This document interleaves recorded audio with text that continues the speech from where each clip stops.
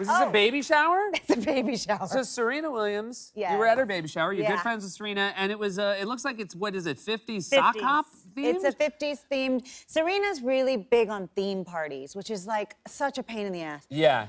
I I'm mean, so happy to hear you say that because friends who are into theme parties, it's such a burden. Oh my gosh, it's such a brag. I gotta go find an outfit. I have to make sure it fits. Like, actually, if you look closely at my dress, I went to a Halloween shop in Miami Beach because this was in Florida. And there's pirates on my dress because it's actually a pirate outfit because I couldn't find a 50 outfit. Oh my goodness. But I sewed it to make it look like a 50s outfit.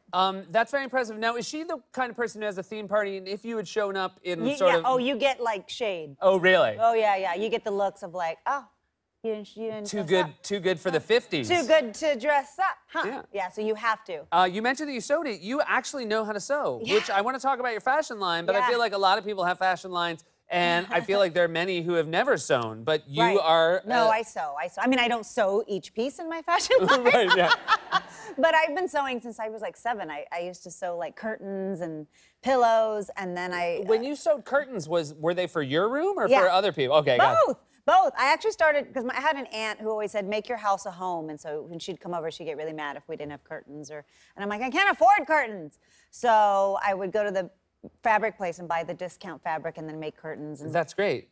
Could you tell it was discount fabric? Like, did the sun come right through it? Yeah. Actually caught on fire a couple times. Right. Highly flammable material. Right.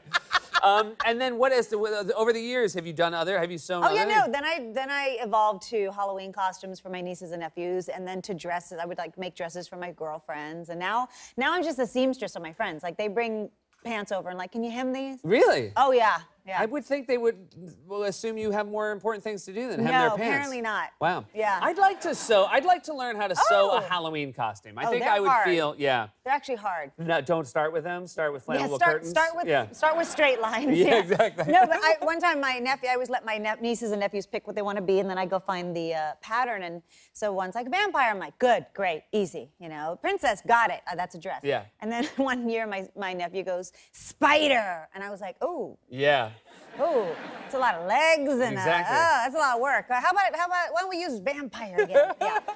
You're going to be half a spider with 4 legs, and 2 of them are going to be your arms. So this is your fashion line, and this is a photo shoot. These are the ads for your fashion line, and those are my dogs. Actual dogs that you used. And I will say, Jinxie and Popeye, which is Popeye in Spanish. And they look very dignified, and they look like they are professional dog models. No, they are assholes. They were? Yeah. Was it a bad scene? Because I've taken a few photos with my dog, and it's a bad scene. Yeah, they're not cooperative at all. This was the one frame that they were actually cooperating. Yeah. If you saw all the other frames, it's like, they're trying to get out of my arms. So it's more like wiggling was the problem? Yeah, yeah. Okay. They can't stay still. Now, was there, every time there's a dog shoot, I like to think of the idiots who are on the other side of the camera going, over here, whoa, whoa, whoa, over here. Can I assume that those idiots were in full effect here? Yeah, the same idiots backstage. Oh, good. They were lovely. I met them. They were so nice. You would never have guessed what idiots they were. No.